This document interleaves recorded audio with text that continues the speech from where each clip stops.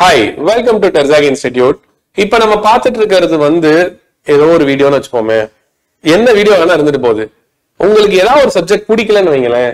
என்ன பண்ண போறீங்க அப்படின்னா அந்த சப்ஜெக்ட ஃபுல்லா ஒமிட் பண்ணாதீங்க. ஒரு 2 minutes மட்டும் அந்த சப்ஜெக்ட்ல படிக்க போறேன் அப்படின்னு ஸ்டார்ட் பண்ணுங்க. அது போதும். ஏன் அப்படின்னா இங்க எல்லாருக்குமே இனிஷியலா ஸ்டார்ட் பண்றதுதான் பெரிய பிரச்சனையா இருக்கு. ஒரு 2 minutes மட்டும் ஸ்டார்ட் பண்ணி விட்டுட்டு அதுக்கப்புறம் பாருங்க மொமெண்டம் அப்படியே கேரி ஓவர் ஆகும்.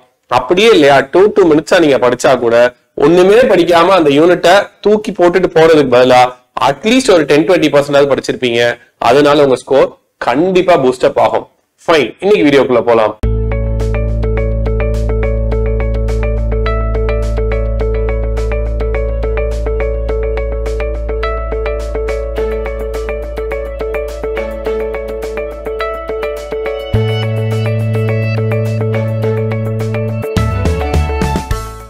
இன்னைக்கு வீடியோல slopes and deflection SOM ஓட most expected questions பார்த்துட்டு இருக்கோம். So first, deflection at midpoint of a simply supported beam carrying UDL. So simply supported beam, see deflection first பிரிச்சுக்கோங்க. cantileverல point load UDL UVL fine. இது மூணுத்துக்கும் slope and deflection இந்த tabular columnல இருக்கு, ஸ்கிரீன்ல வருது, ஒரு தடவை பார்த்துக்கோங்க. அதுக்கப்புறம் நீங்க நம்மளோட மெட்டீரியல்ஸ்ல சப்போஸ் மெட்டீரியல்ஸ் பர்ச்சேஸ் பண்ணிருக்கீங்கன்னா அதுல கிளியரா இருக்கு. அதுவும் இல்லைன்னா யூடியூப்லயே ஃப்ரீ கண்டென்ட் நம்ம போஸ்ட் பண்ணிருக்கோம். சோ அதையும் பார்த்துட்டு இதுக்கு வாங்க. இதுக்கு எதெல்லாம் தியரி பார்ட்ஸ் இருக்கோ நம்மளோட சேனல்ல அது எல்லாத்தையுமே பார்த்துட்டு क्वेश्चन டிஸ்கஷனுக்குள்ள வந்தீங்கன்னா டெஃபினட்டா யூஸ்ஃபுல்லா இருக்கும். சோ கேன்டிலீவர்ல ஒரு 3 deflection value, slope and deflection. Simply சப்போர்ட்டட்ல அதே மாதிரி 3 slope and deflection values. Over. இத மட்டும் படிச்சுட்டு டெஃபினட்டா இந்த யூனிட்ல ஆன்சர் பண்ண முடியும். Fine. So deflection of a midpoint of a simply supported beam carrying UDL 5/384 WL power 4/E. There is nothing to explain as of now, but பெருசா explain பண்ணி videos இருக்கு பாத்துக்கோங்க. Cantilever length L and flexural rigidity EI located with the central point load W shall have a maximum deflection. Cantilever beamல endல point load இருந்துச்சு அப்படின்னா deflection WL3/3i வரும். But இங்க என்ன கேட்டிருக்காங்கன்னா சென்டர்ல பாயிண்ட் லோட் இருந்துச்சுன்னா எவ்வளவு வரும் அப்படின்னா 5/48 into WL3/EI வரும். சோ இதோட ஆன்சர் பாக்குறீங்க அப்படின்னா 5/48 WL3/EI. In a cantilever maximum deflection occurs where, see cantileverல எங்க maximum deflection occur ஆகும் அப்படின்னா where bending moment is maximum. Next question. In a cantilever maximum deflection occurs where, maximum deflection எங்க இருக்கும்? free endல. free endல bending moment எப்படி இருக்கும்? obviously 0 இருக்கும். So bending moment 0 இருக்கிற இடத்துல maximum deflection நடக்குது. சோ டயகிராம் போட்டு காமிக்கிறேன் பாருங்க. ஃப்ரீ எண்ட்ல டிஃப்ளெக்ஷன் 0வா இருக்கு.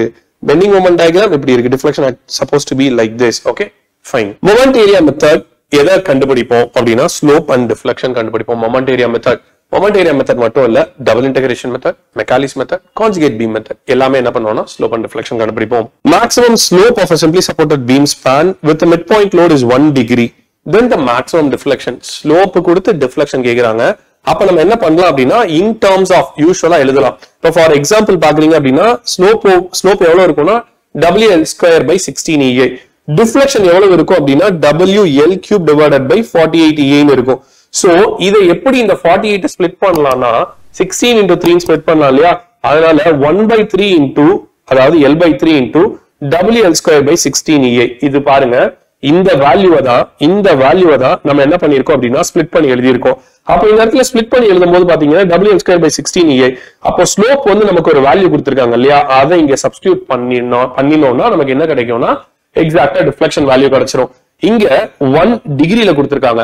ஆக்சுவலா ஸ்லோப் ரேடியன்ஸ்ல இருக்கும். So degree to radian conversion எப்பயுமே ஞாபகம் வச்சுக்கோங்க. ஒரு செமி சர்க்கிள் டிகிரில எழுதுனீங்கன்னா 180 எழுதணும், ரேடியன்ல எழுதுனீங்கன்னா பைன் எழுதணும். இவங்க என்ன கொடுத்திருக்காங்க அப்படின்னா டிகிரில. சோ நமக்கு என்ன வேணும்னா ரேடியன்ல. சோ 180 கீழே கொண்டு போயிருங்க. அதனால இங்க 1 டிகிரி அல்லது π/180 அப்படின்னு எழுதலாம், which is equal to 1/3 நம்ம எழுத போறோம். சோ 1/3 எழுதுறதுனால இப்ப இது பாருங்க π/180. what is 180 into 3? 540. அப்ப π into L divided by 540. இதுதான் இதோட ஆன்சர். அடுத்த क्वेश्चनல the dash at any section in a given beam is equal to dash at corresponding section in conjugate beam. conjugate beam மெத்தட்ல ரொம்ப சிம்பிள். என்னன்னா real பீமை conjugate Bima மாத்திடுவீங்க. Real பீமோட bending moment diagram தான் conjugate பீமோட loading diagram.